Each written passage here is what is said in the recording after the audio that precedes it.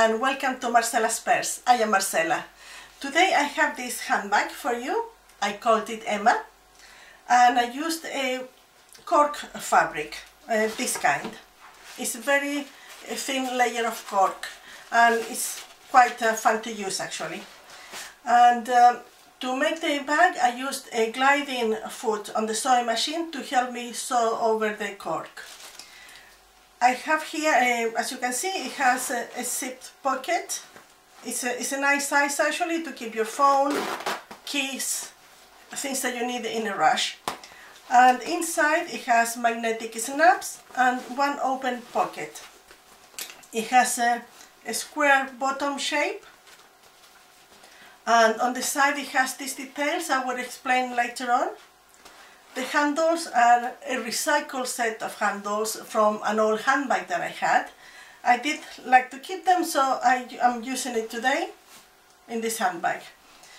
I cannot give you a lot of information on where to position the handles in this tutorial because I don't know what kind of handles you're going to be using. However, you have to keep in mind to keep a sensible distance between both ends of the handles, center it well in the front of the bag and at the back, of course. And also keep in mind the distance between the top of the handbag and the zipper pocket. So keep all those things in consideration. I have a different kind of handle here, like you might be using something like this, for instance. So keep in mind the size of this flap bit when you are positioning your handles. In the comments below there will be a link on how to attach handles the way I do it, so for leather handles. So I hope that is useful. Also here, because I am using a cork fabric that doesn't fray, I just did a couple of slits, you will see later on, to put this piece of fabric through. However, if you are using normal fabric, you might want to either sew it on place without making gaps and cutting the fabric through, and attach a piece in a decorative way by sewing it instead. I hope you like this tutorial and keep on watching. Thank you. I have my materials here. I have one piece of the outside of the fabric, and I'll show you what we have to do. I did some markings there, but I didn't read my notes properly, so I did the wrong marking. Anyway, I'll show you. From the top corner on the right, we will do the same on both top corners. We have to measure first 3 1/4 inches down. 1, 2, 3 1/4. There. And from the outside, 1 1/4 inches. 1 1/4. We'll do the same on the other side. I already cut a piece here, and I'll cut the other rectangle off.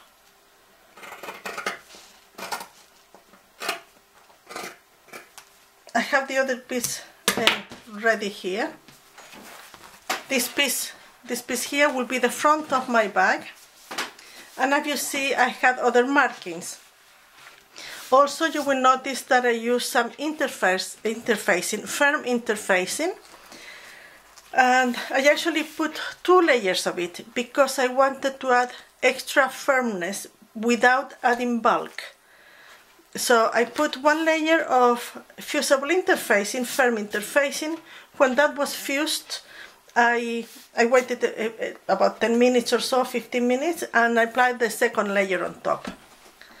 Now you can see here that I added a patch. Please don't be scared of mending, adding pieces together.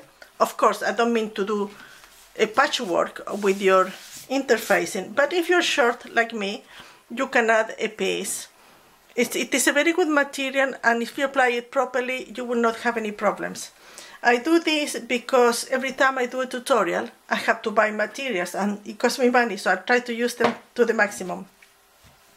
Okay, so once you have cut the shape, from the top here down, measure 1 3/4 inches or 4.5 centimeters.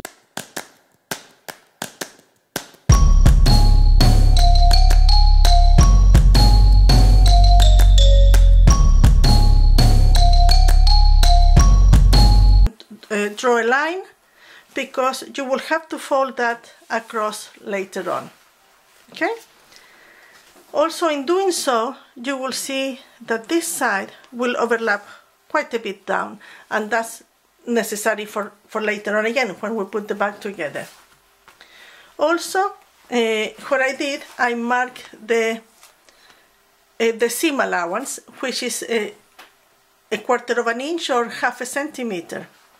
And I drew the lines for my seam allowance, and I did from the little corner to that corner a diagonal cut.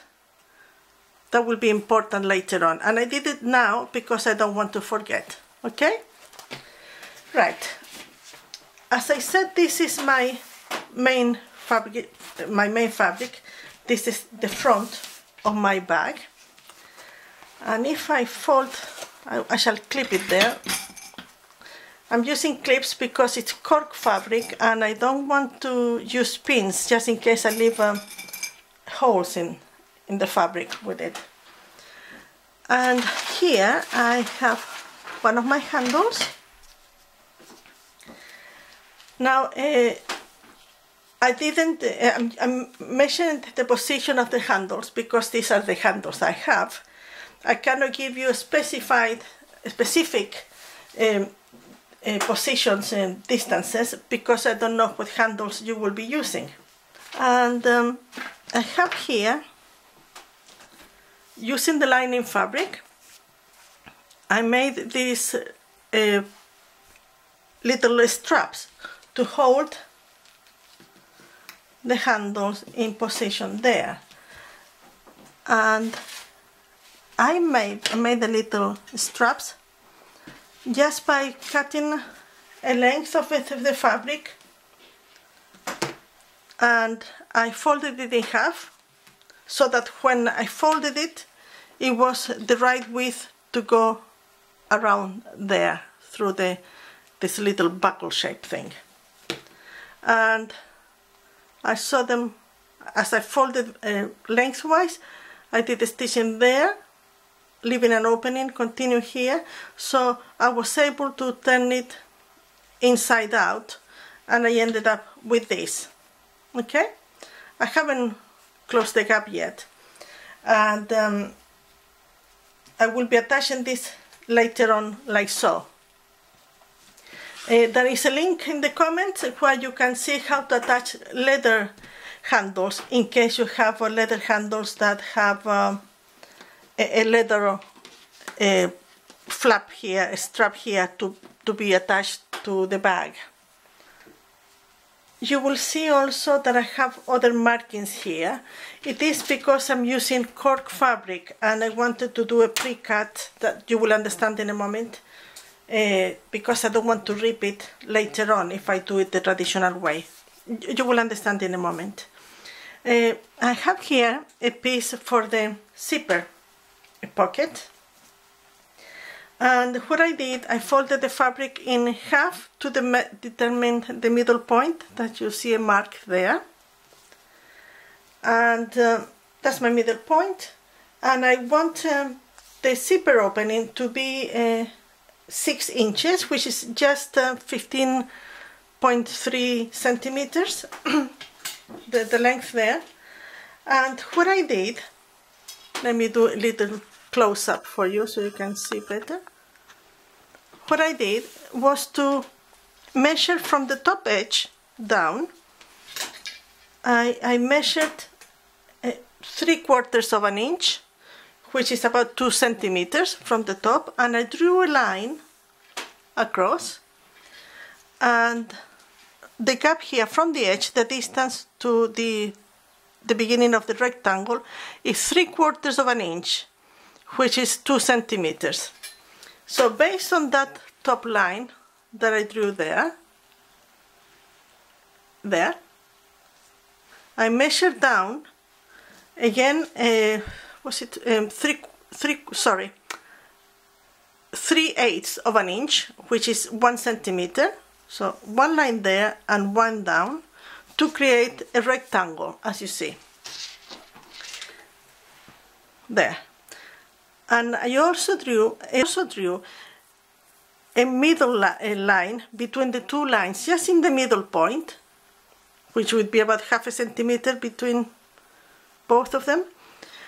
I drew a line, and just coming to the end here, I drew a diagonal line towards the corners, there, there, and there. There is also a link below in the comments on how to do a zipped pocket, just in case I'm not explaining myself properly here.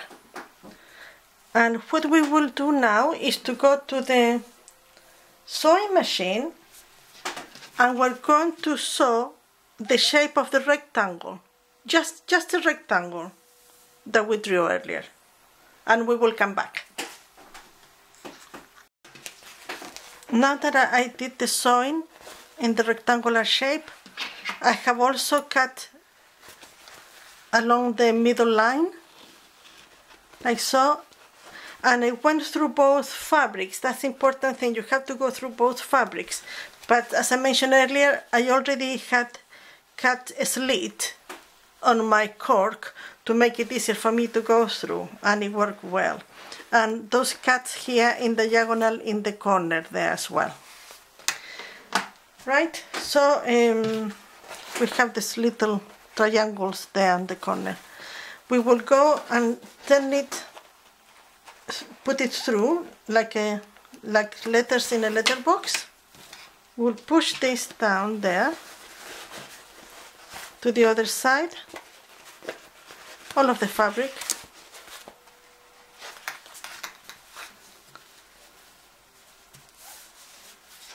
Turn it around, making sure that this looks right as a square shape. Mine is not right there, so I'll have to do an extra cutting. I am back. As you see, as you remember, I put the fabric through, and this is the back. I ironed it, and I ironed it at the front as well, and because it is cork, I put a damp cloth on top to prevent the cork to stick a little bit onto my iron. Now, I did make a mistake earlier. Do you remember I mentioned that the opening here was 1 centimeter? I actually had to make it bigger. I had to make it 1.5 centimeters. And silly me, because I was thinking of this kind of zippers. And the gap is to accommodate not only the teeth, but also the slider. I mean, in this zipper, it would have been okay, which is what I normally use for openings. But this is a fancier, bigger slider here, and it wasn't going to be able to fit through. So I made my gap 1.5 centimeters wide, which is about 5/8 of an inch, or 6/8 of an inch. So I'll explain. So you see, we have to put the zipper there and the fabric on top. And this is what I mean. If the opening is too small, the glider won't be able to move, to slide through. So apologies for that. So I'm closing the zipper and do a bit of a close-up so you can see better there. And I'm putting the fabric on top. As you see, the zipper is longer than needed, and there. If I open the zipper, I will put a pin here so the zipper doesn't move too much.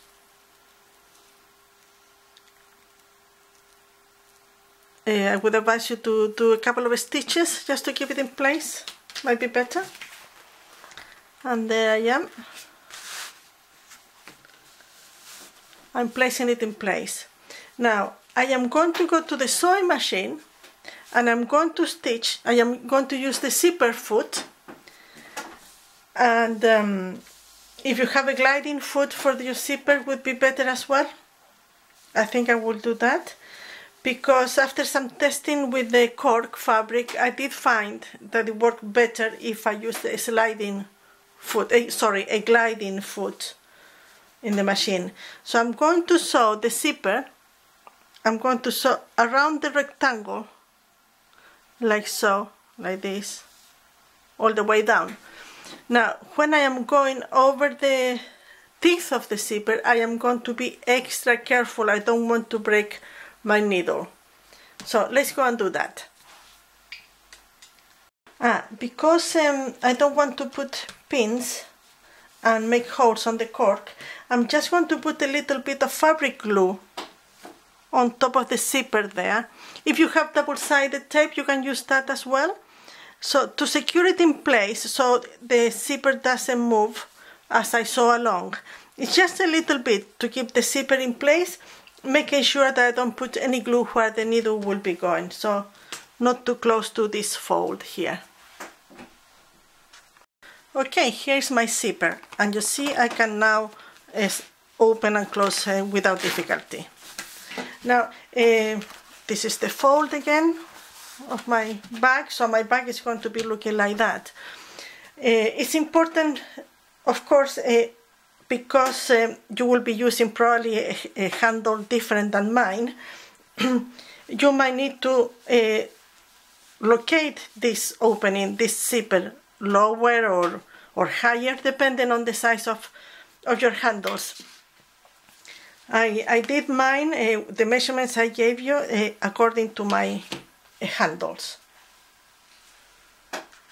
After finishing sewing the zipper,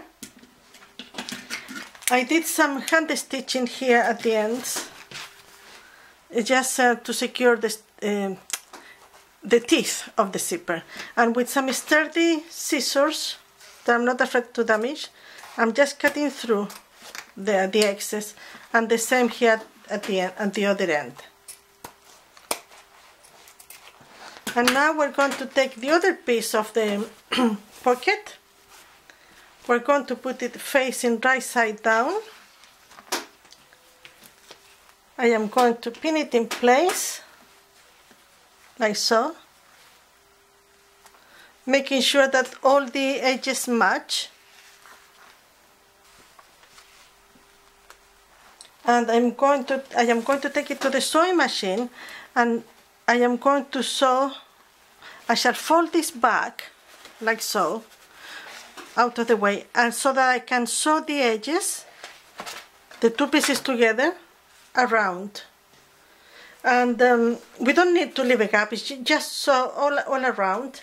Again, as you sew around, make sure that you keep moving the main fabric out of the way so you can sew the edges properly.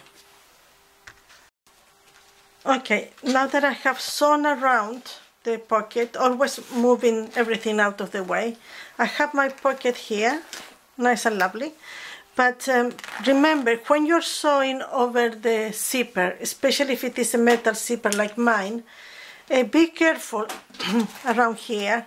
Be careful, and if necessary, just skip a little bit, and then you can retouch it by hand, because it's very dangerous. If you break a needle, it could actually, the piece of needle could jump on your face, so be careful with that. So there we are. So I will continue now with my handles.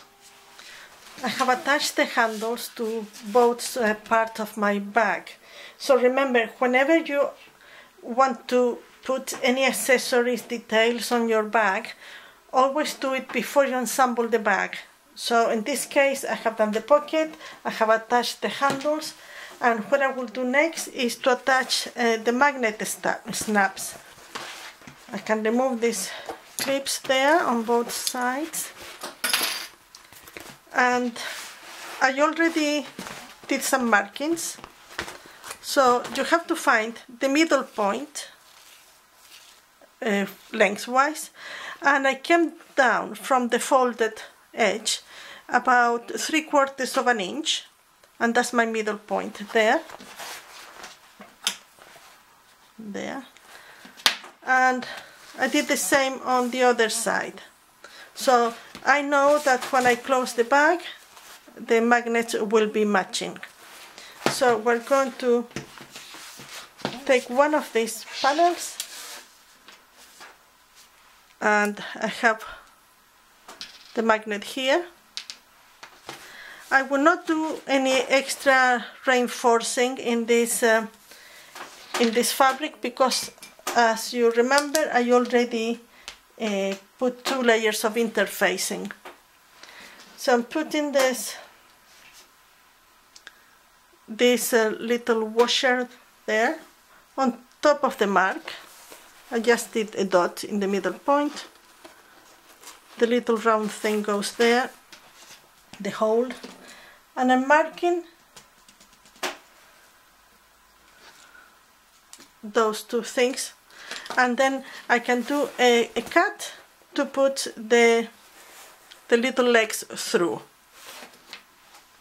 And I have a little seam ripper or a small sharp pair of scissors, and I'm careful with my finger at the back so I don't hurt myself. Little slit, and there go the legs.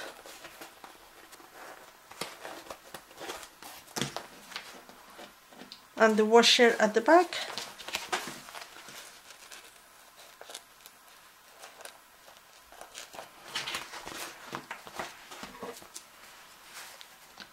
And flatten it down with my strong scissors.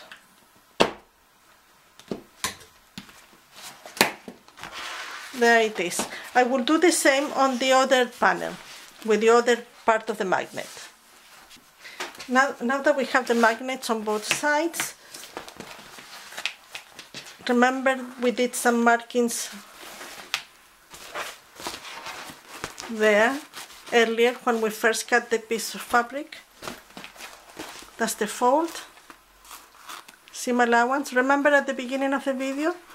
So this is, we're going to fold this towards the inside, and that's the little diagonal cut we did.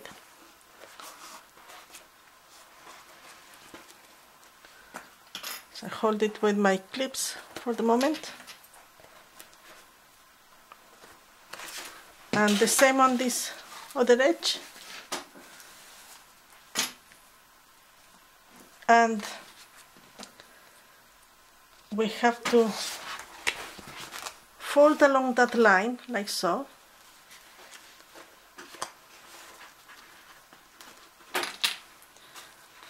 Keeping the edges nice and neat.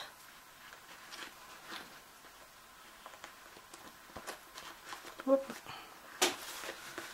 The same on the other side.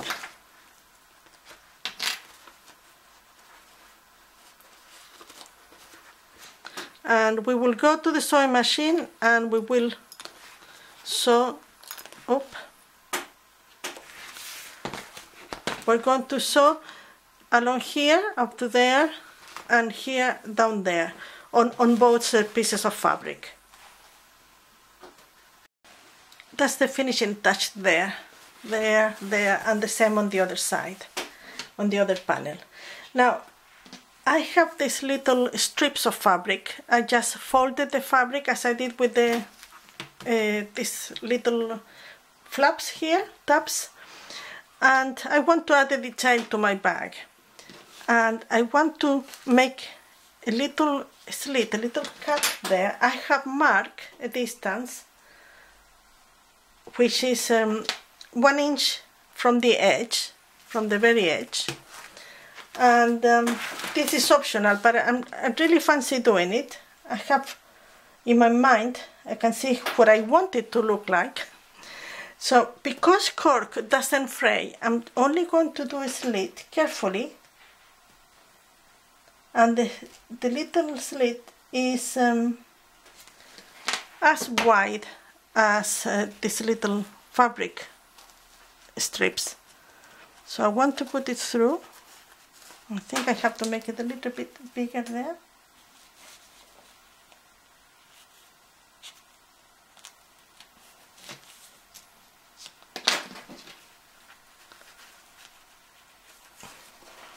there to make it go through like that. And I have on the other part of the bag, I have the mark here for the correspondent opening.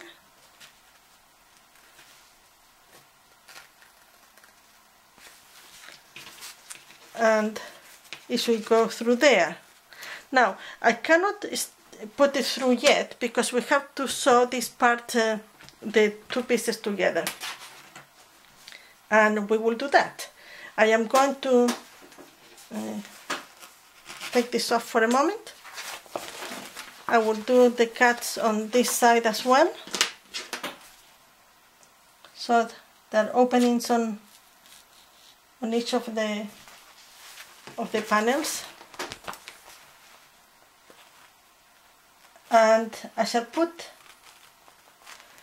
this right sides together, moving the handles down out of the way. I shall put them right sides together.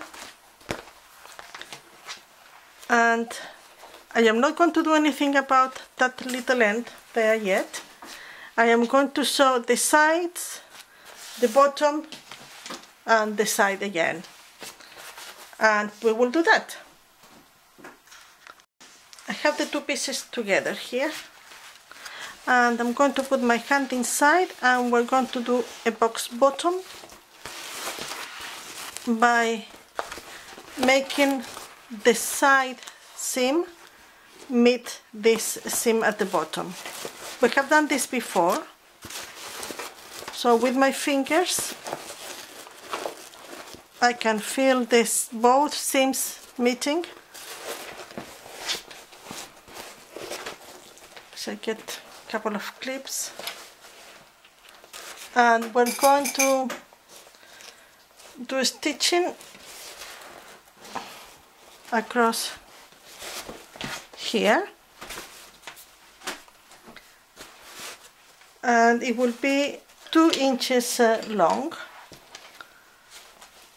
I'll get my ruler instead.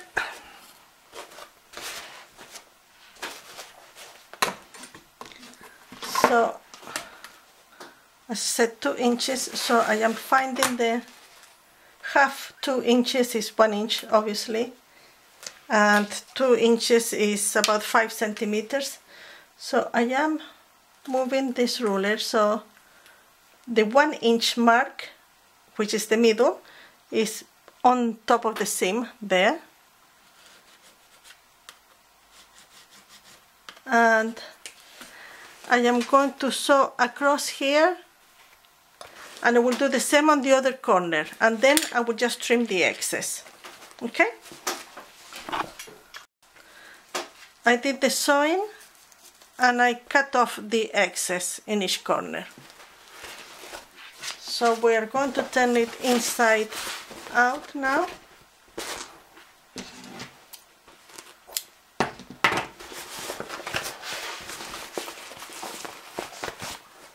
And we have our square corners there and here. Poking them out. Right. Now here are my little pretty ribbons for the little openings I did here. So I'm going to put one through gently. I don't want to rip the fabric any more than what it's needed. There's one, and that's the other one here. So I am going to go to the sewing machine. I am going to remove the big arm of my sewing machine so I can fit this sideways, and I'm going to stitch along here and along here to prevent the rib from going any further and keeping this in place. That's the stitching there and there on both sides. So it's a nice little detail, I think. There. And here is the lining. I have not forgotten about it. And you might have noticed that the lining is shorter than the main fabric because it doesn't need that flap there. So I am going to open one, take one out. And here I have 2 pieces of fabric, to make the pockets. The dimensions are in the comments as well. And as usual, I started sewing around here. I put the two pieces right sides together, like so, and sew around, leaving this gap to turn it inside out. And we're just going to sew it in the position that's more convenient for us. Turn it inside out, making sure that the corners are nicely pointing out. And we will go to the sewing machine, to the ironing board, and we are going to iron this, making sure that these edges are folded towards the inside. Press there, put it there, or like so if you prefer, and sew in a U shape, sides, bottom and side, and closing the gap that you left there for turning. And find the middle point by folding the fabric vertically, finger press, do the same with the pocket, find the middle point, so that middle point against that one, pin it in place, and then just sew here, here and there, and you will be closing the gap, leaving this opening. And I'll come back. The pocket in position, the gap closed, and we're going to put the right sides together of the lining fabric in the same way as we did with the body of the bag, and we will pin around to keep it in place, making sure that all the edges match, especially in the corners. Oop. I shall go to the sewing machine and I will sew along here, there, come here, stopping around here to leave a gap big enough to turn this inside out later, the whole bag. So it's about 20 centimeters, I would say. 20 centimeters is about 8 inches, because I have the handles to consider when I put it inside out. So I will sew here, here, stop around there, continue here, all the way up and finish there. I am back with the lining, and in the same way we did here with the main body, I did the corners here on each side, and I'm just cutting the excess like so, and that's the opening, big enough to let the handles come out. And as usual, we're going to put the outside inside, right sides together. And when you do this, I always like, if I open my handbag, I like the pocket to be there for some reason. That's my liking. So there's the pocket, and I'm putting this inside. If I put it like this, I know that the pocket will be in the back side. Here it is. And I have to make sure that the seam here matches that seam. So I'm putting it there, getting my clips. And as you see, these are the markings that we did at the very beginning when we cut off the corners of the main fabric. So one there and one on this side. And again, matching the seams. And we will go to the sewing machine, and we're just going to sew this side, this bit here, this here, and this one there, nothing else. I have sewn that there on the side, this bit here on the side, on each side. I'm putting my hand through, and I'm going to turn the bag inside out gently so I don't rip anything.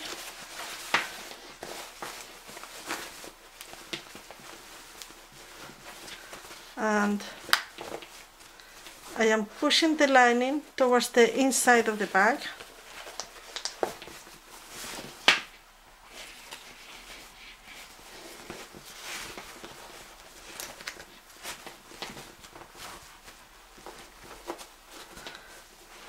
And later on what we will do is to fold the raw edges here of the lining on the bag, fold them towards the inside like so, and top stitch along there to close the gap. So I'm putting the lining as it should go when we're finishing with it. Oh, my handle came off. I shall have to do something about it. Okay, so if we put the bag flap like that, flat, we have here, you can see that the lining is not attached to the flaps. So I'm just going to fold the seam allowance 1/4 of an inch or 1/2 centimeter on top of that flap there, that nothing has been done to it yet. Put it well in line, following the stitching that we just did on the side. Fold it, following there, catching the end of the flap there. I shall put a pin. I have pinned the lining to this flap there and here. Remember, make sure that you keep the right distances. And then I am going to go to the sewing machine and I'm going to sew along here. The stitching will show obviously on the other side, and that will be a decorative touch. So sew along here, continuing and sewing on top here of the side as well, on top there. Okay, so that will give us a nice stitching all along. So shall we do that? And here is our handbag. I do like the side details. I hope you have enjoyed this tutorial again, and don't forget to subscribe. I shall see you soon. Bye!